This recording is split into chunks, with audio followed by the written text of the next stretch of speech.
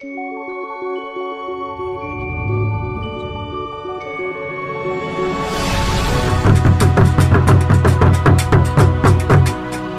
when obati as a man, now the BB manual.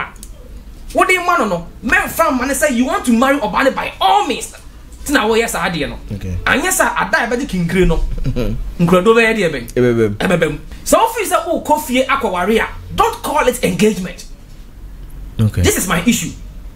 Because when you took this say engagement to go dia, I just say affair na wo konya bushia no akotena ho no what declare intense to the family no what you say ntia wa ba fie ho na ekina bi wa ba be ye de wo so ye de be oye wo betumi asiu be ma bi ana oba bi a o promise wo so oba ware na wa ntimi anware after 6 months legally.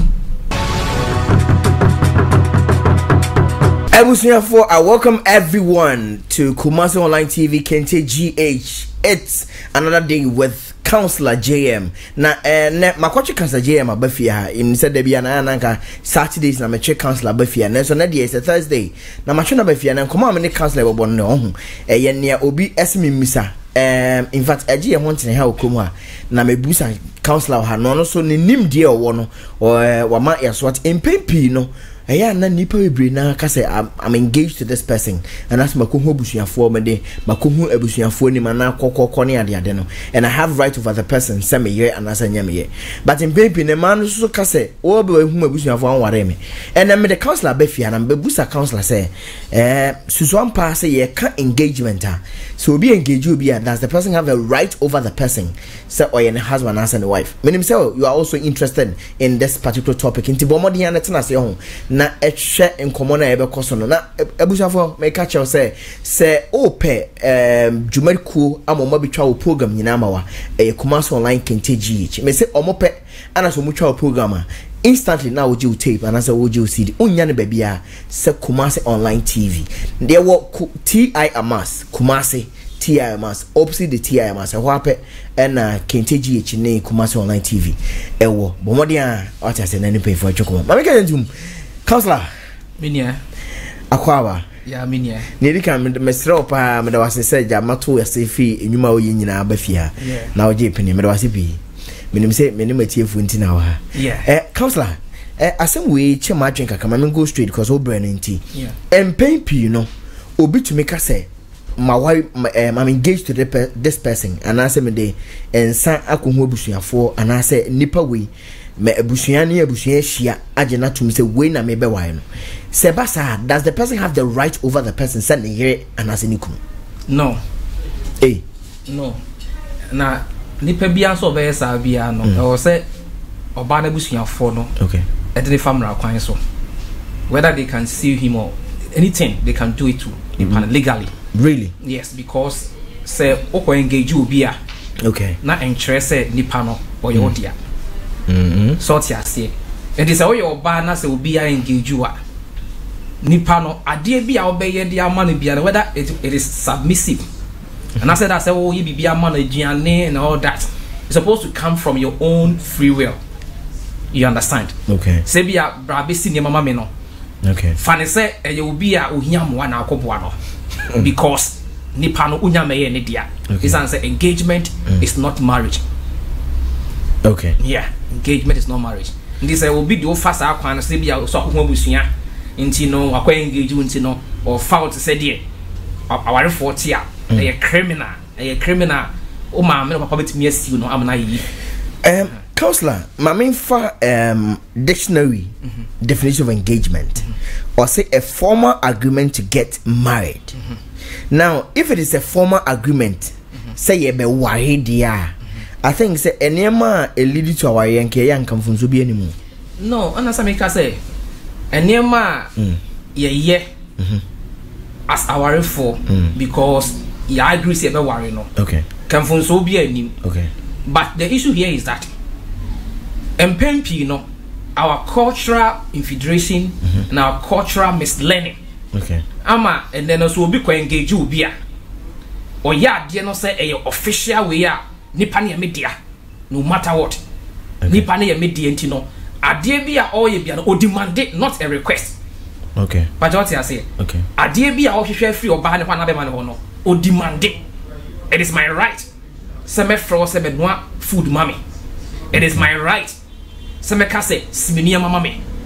And na me ka se oba bi ukwa engage oba bi. Na ofro oba ne se o me ye aduane ma wo.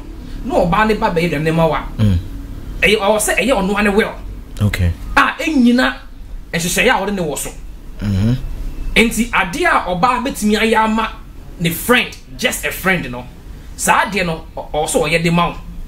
Enhye mra bia so say chin na half engaged to you until one be food. No. It is not like that. No, but counselor say engagement in the Bema. Not association from where friendship supposed to be.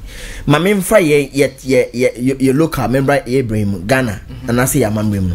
A paper no Ghana mamma chest say oba in fact ye di mamma say Bema den saku hu oba na busuan for so akoboko and I say ye di no or den saku hu no that's why ye friends were engaging no and son or makoye white wedding but na come say local den ka den sane ya de ko hu busuan for it is no more engagement ya ware enti eba sana nipa no betima ye nema na aware for ye man na say obetima demand no on say the American no okay e mislearning okay and I dem be be adu ade American ho say me so simple so share this scenario no another word and a definition for engagement is the period of time between when marriage is planned.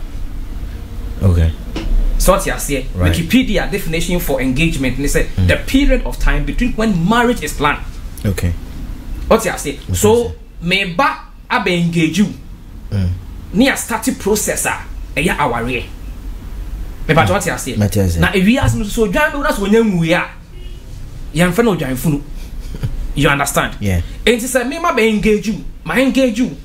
Say obi pese wo no betu aware ho anamo a medin kan aba. Okay. But I don't know say me appoint you. I don't say another word for engagement. So person will can engagement. Now if now can your body a betrothal. Okay. So I say another similar word for engagement is betrothal. Okay. And now so say appointment. Is that all can engagement. Now refi now can appointment are the same. Okay. So my point was say my dear, echna ana a debi. Me no work with this adwuma we. My point to me fa on call. Na adwuma na me say echna bi akodi no asha say no di hu ye adwuma no a. I said you are trying to use your mind on me. Okay. So what you say? And you say busuani bi ti ho. Ana say oba na busuafo ti ho. Na bema bi de nsa eba fie say oba engage oba bi. Na after engagement the bema na ka say overall you oba ni so a. The family can see oba no because it is not right. Okay. You have just engaged Obano for a future thing. Okay. You are now planning to marry. I already know ho. Enti adie bia obe di money from Obano. It's supposed to be adie request. Me patcho me straw. Na Obano hwe na so free chance bia. Wa be ye ama but un demand the time say my engagement so come and do this thing for me. Okay. It's very very illicit. Now, say counselor, a man be so on say if you engage you man, so they also demand for something. Is it wrong for a woman or bar you've been engaged to ever demand this stuff from you? Are you wrong? Really? Yes, are you wrong? Are you wrong, sir? Or bar on say last me can say in the relationship man kasano. Okay. A barter trade. Okay. Yeah. So what I say, relationship is a barter trade. Because me de dia me wo e be je dia me nie afri ho so also na also so accept me na wo de dia wo abaje dia wo nie afri me ho right so what you say marriage everything so that's here business entity yes but then pempi no adia ba ko I am too youth ni for the say when you are in the process of seeking for a life partner okay live a dependable life. Be responsible for yourself. Say unam kwan so. Yes. Na ko akopet life partner on the better. Okay. Make sure say life partner nyamba no. You can take good care of yourself. Okay. Put me a BBA for because in this world no one of the greatest laws of the universe they say so we person nya wa adwene a the gateway to adwene is your stomach. Okay. Tinipa bia no a o feed you no automatically na bi kuta se kusua first wa bi kuta se kusua nya opere o chimfa. And in this case no say obetimi anya nipa bi na unya ne ho abotre ehwehwe ne suban yi a it is when a emna wo call for nipa no you were living independent life. Okay. You don't depend on the person.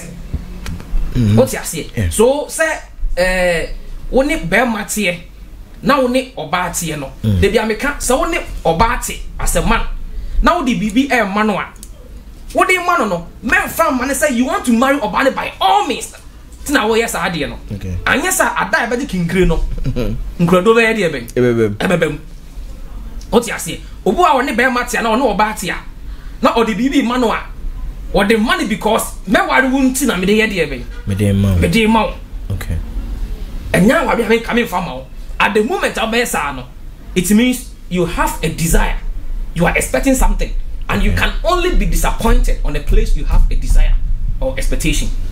Okay. All right. Now counselor mama wait, so when do we call something marriage? Good. Marriage is joining two persons in a holy matrimony in the public. Okay. Marriage is joining two persons in holy matrimony in the public. Underline word holy. What makes it holy? Holy matrimony, you know. Holy no actually I say holy. Okay. The word holy just order. Sure. Yes. Order to be one. And he said bibia se be man nti ase oba nti ase family nti ase oba ne family ni be man unyina abe want it because holy holy yes be a what bodu kun ho fefe no holy just one to be one. Okay. To be order. Okay. You make out message. Sure. In the order way no ye join him say obi abetimi adi nkitahode pemu agro just like say the idea abetimi limit him nkitahode is death. Okay. An idea and supported your belief system. You understand? Sure. And marriage is joining two persons together in a holy matrimony in the public. In the public, they say, "What's I don't say ebem." And engagement is the time. It is the period of time between when marriage is planned. Okay. So what's your say? Okay. Now, so what can marriage? Now we're fit. Now can wedding? Are the same thing. Now, counselor, before I bet twice no, any yen ye die mu no. Die ye ne fie ye den sa ko hu abusuafo wo fie ma wo fa no mtena se ka se abrante den sa ba se menye se yes. Do we call that marriage? No. That process no is you are going to declare your intention about obana person worry no to the family. And no ye fe ne kokoko no. Now counselor, by that time say abrofo man no na de this hs aware enu ni abroni ba na de white wedding na asori de bai eti se ye ka se ye de no nya aware a enye brebe na ye de no aware bem unim na me ka se mislearning. Okay. Mislearning ma de suamu no me be pie se aware eguma hodo bebri. Okay. But met me ka mu miensa acho sisi a marriage eguma hodo mienu e kan se miensa. Okay. Your ordinance marriage. Okay. Your traditional marriage. And you feel customary marriage, no. Okay. And your religious marriage. Okay. But don't you me? Me repeat, no. Your ordinance marriage, customary marriage, okay, and religious marriage. Okay. Sa e kwan me ensa we so. Sa o ware aware. Tini yo. Sa e kwan me ensa we so. Sa o fa mu bia ba ko pempo na ware aware. Okay. Me repeat, aware aguma ho do me ensa. Seka you ma ho do bebri. Your Volvo. Your Rolls Royce. Your Range Rover. Okay. Ahodo bebri. Aware aguma ho do bebri. Ne me ensa na me boss yi. Ordinance marriage, customary marriage, and then religious marriage. Okay. So emu bia ofa so ware a. Wa ware. Na make say eyesuatra. Okay. Eyesuatra. And for the cultural infiltration and mislearning no. And the day akodru baby ni kwase ekodu. Okay. Now e ka say ordinance marriage. Ordinance marriage got to do with the state. O man na wotimu no. kwanya wo mra kunyini afa so se yemfa nya aware ntu. Okay. So what you say? I know your court issue. Right. Now ordinance marriage no Ghana you accept polygamy. I don't hear me pa. You accept polygamy in our ordinance marriage. It is what say oh worry now like who break the races of polygamy. You know what the court they kind of saying Ghana mrem. Na but yemra Ghana mrem no. I know say Ghana court certificate ho aim you know.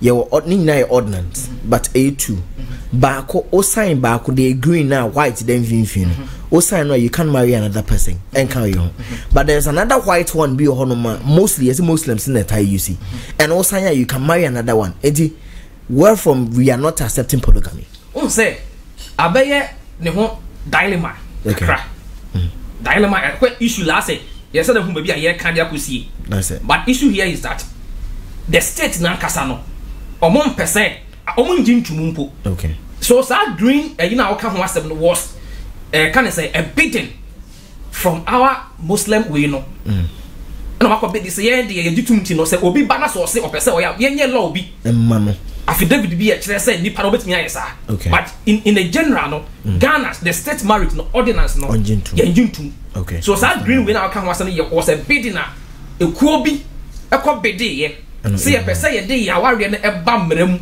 Ghana mrem enti yenso in affidavit you understand sure.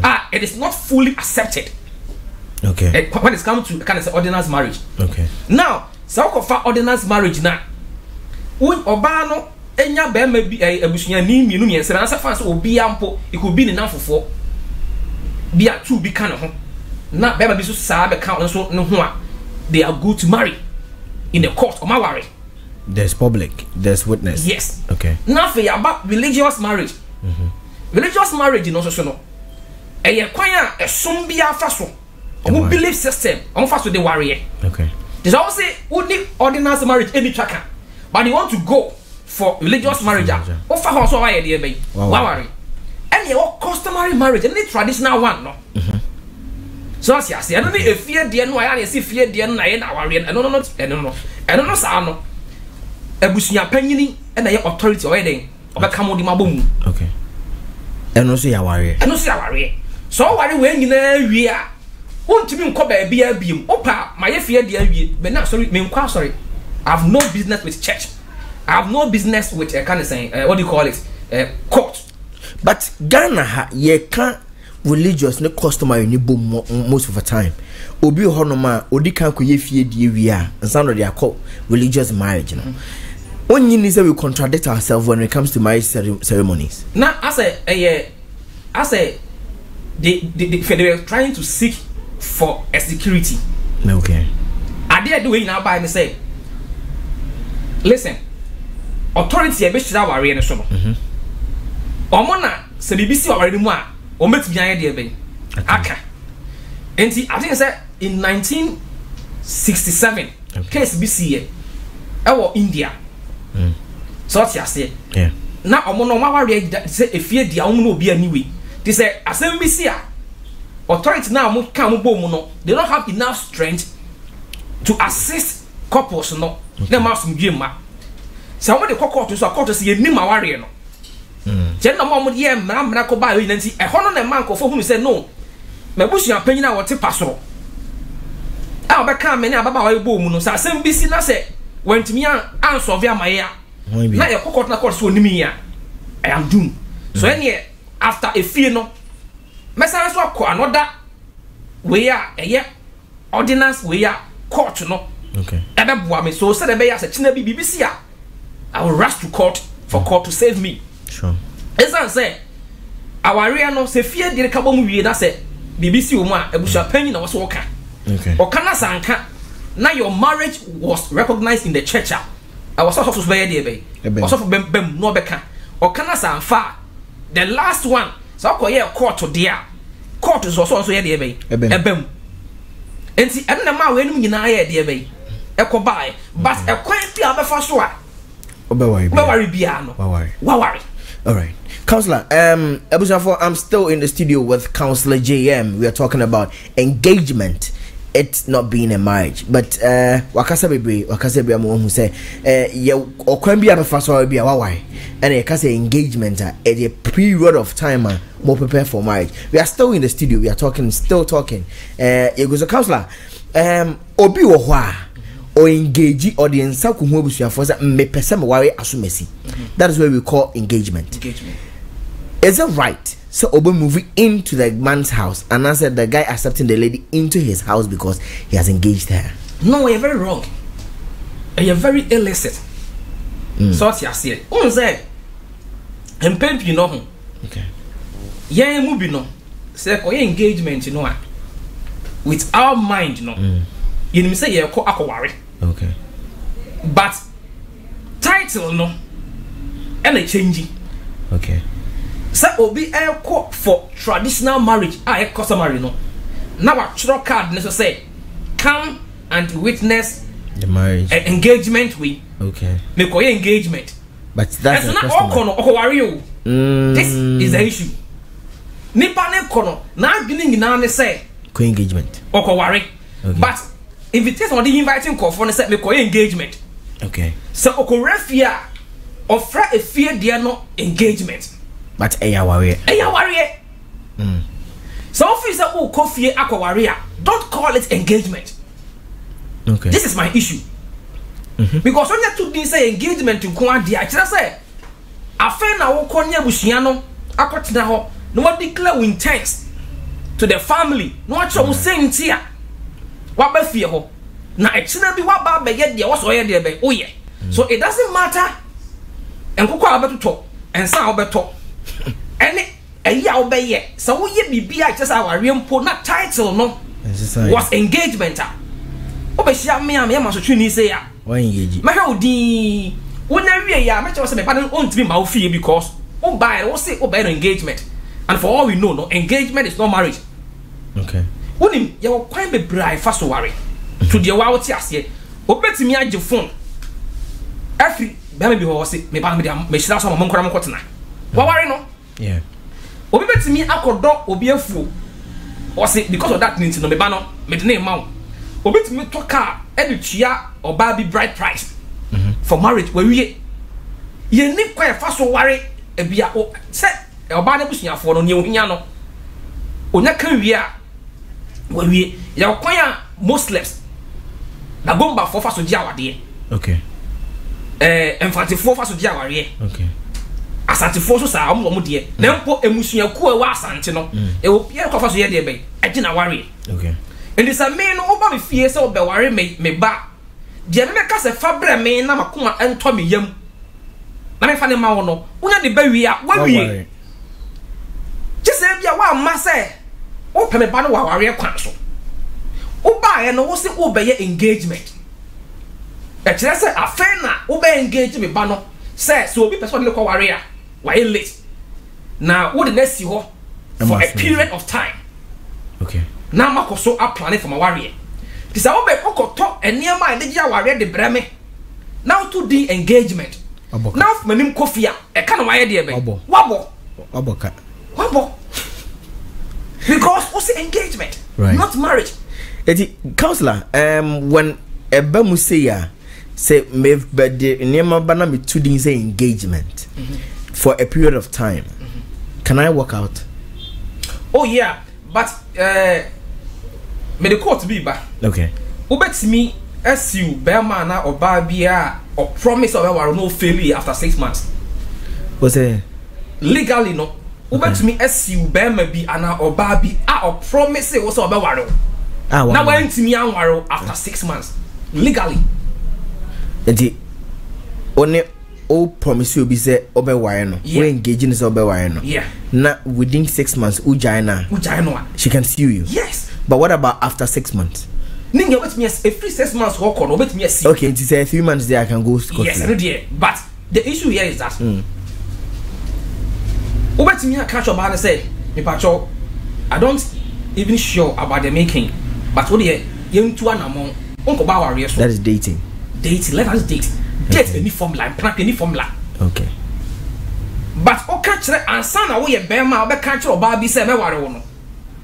no who say or your buy here be it's me one man it's one man and the boys in baby national anthem man person one no they are making the best way to convey a holy maiden to bed is to say I will marry you. Okay. One of the strategies I'm using no. The easiest way to convey a holy maiden to bed is to say I will marry you. You love using this word holy. I always want the underlying holy because ya buy a DMA ya ka holy I used to be the Bible or jura ho. Become holy I used to be a shen vita. You can say obi a holy obi perfect. Okay. Obi to me aye a woodism. But when in a perfect way. It's a holy crime. Holy crime. What you say? Because obi a holy just obi a one. Okay. So what you say? Okay. Onye onkuta multi character. Obi a ni say. Okay. So what you say? Yeah. And if any holy. Ti it means holy ma bosomfo.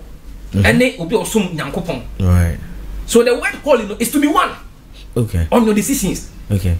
Let's come back to that idea. Because any power I didn't know him. Ya chem mienu. Right. Your subconscious mind and your conscious mind. Okay. Conscious mind no your internal memory. You see the counter say rasta is musa kan. Ah onyankopon. Onyankopon dey here be. And a subconscious mind your external memory. Ah, o pass as so your experience. Okay. O store was our subconscious mind no. Now at times no subconscious mind and conscious mind omo battle. Okay.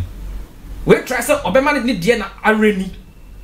So as you say, enti obi wa ho. So onipa bia onye one no.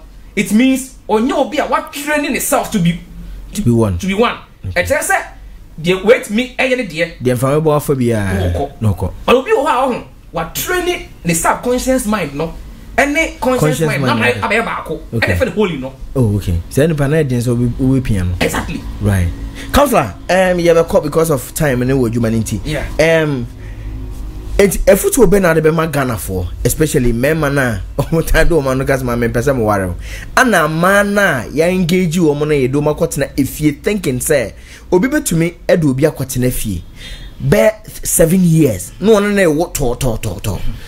But a engagement as well be fun so why no. Say any pan what advice would you give the person? They make actual and say they are doing a big mistake in life.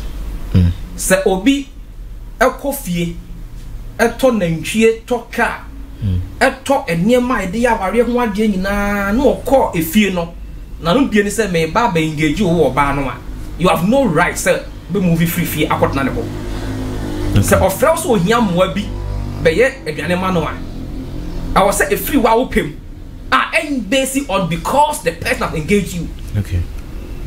So what you say in this world, if you fail to value yourself, people will fail to value you. So what you say? Okay. True. Say oye oba. I never come catch them. But I'm not my victim. I will be bia ho. Memma bema bia enka se meware wunti no. Fa freedom nyina emano. What you say? Yeah. Because 98% of a man or me humanizers no.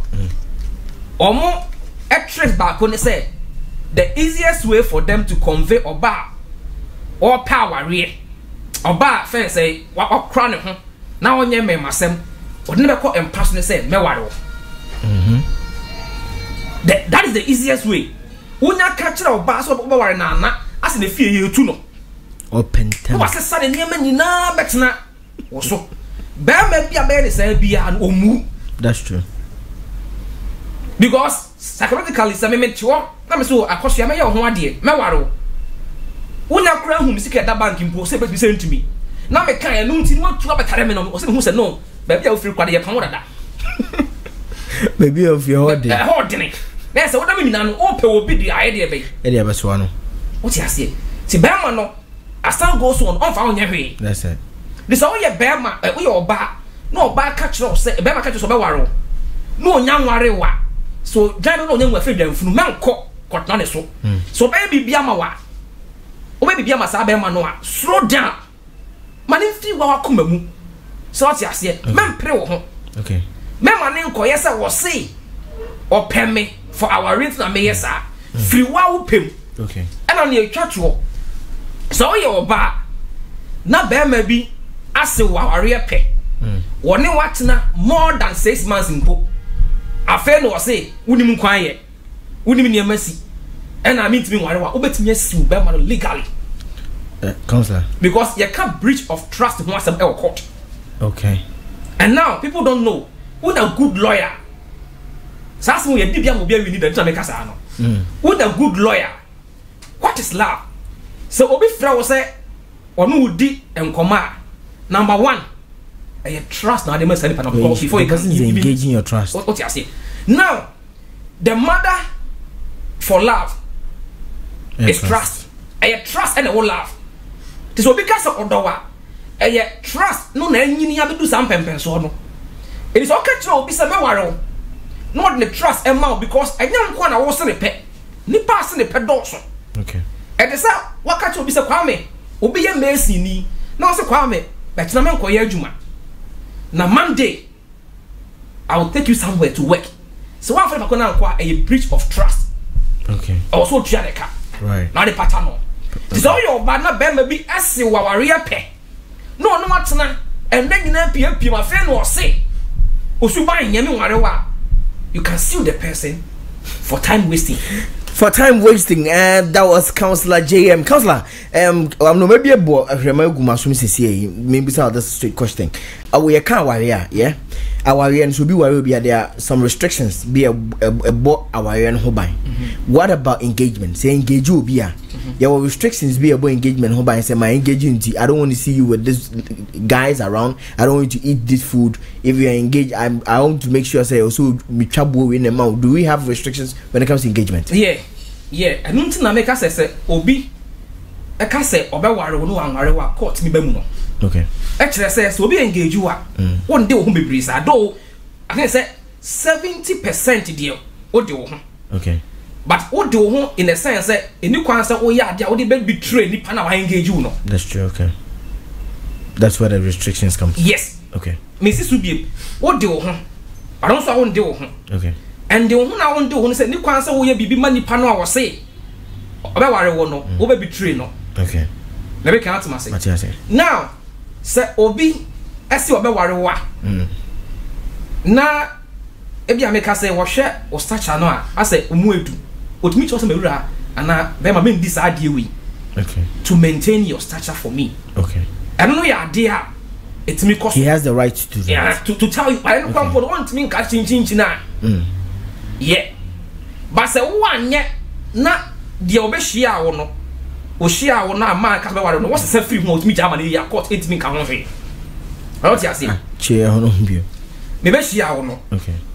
Na wo yo bi a wo ye nurse. Okay. Be catch say oh my dear. O nursing no ye ware e be boa emienu nyina. Into no me kwara me bomodin bia say me boa wo na ne me bi wo a wotumi asua na oba bia be wo free nurse abe midwife. Na afi bi two for hours no da bi. Say kwa me jai nursing no. Because Tom mo kwan ho.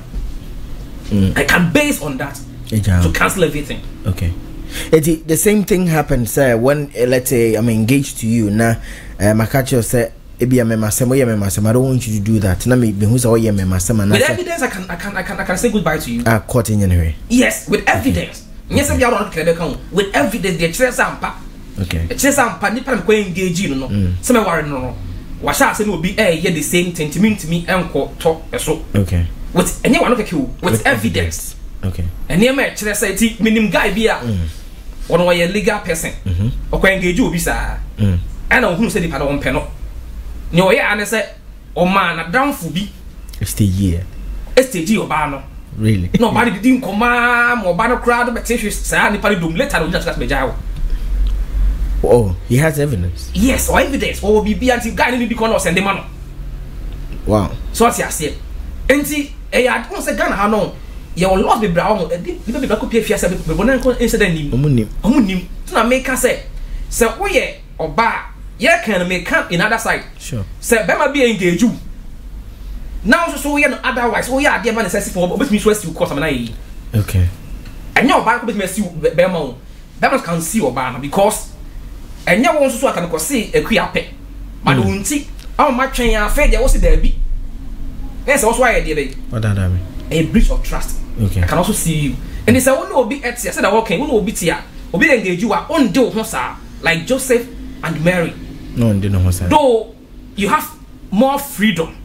But okay. Oh yeah, you must consider Bearman also as well. Okay. And untina Senator Odi Joseph the end and untina won kuku timi konyam marry no cause not married not Joseph and married papa not married the no kakra. Then untina won kuku timi eko. For this is where we are drawing the curtains with Councillor JM today. And I want me to share name bebre. Enti o fi na say obi abese ope na so engage you. Make sure so mutu concern nipa nchen na make sure say obedi nipa no so ni na munyina na mo na mutu awawe mu no etimi awie peye ene ha na edwuma de nyina besi da foforo no wasem foforo ba mesa engage Councillor GM ofi ha na be discuss am. My name is Bismarck Jr. na the person I'm in the Councillor GM Macron.